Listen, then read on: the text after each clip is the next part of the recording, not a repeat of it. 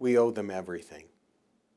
If patients don't participate in these clinical trials, there's no advancement of medicine.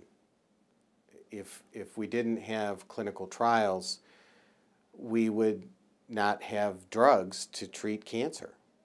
And if we didn't have volunteers for those clinical trials, we wouldn't have drugs for cancer. There would be no cures for cancer right now without the people that volunteered to test those medicines way back when. And way back when is a key partly to this, in that many times patients don't get a direct benefit from a drug. We hope they do. We want that for them.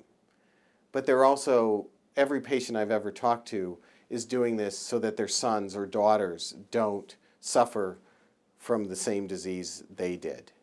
And every patient is worried about their sons or daughters suffering, or their grandchildren suffering from the cancer that they have, or another cancer. We can't make a difference if we don't have volunteers. So we owe them everything.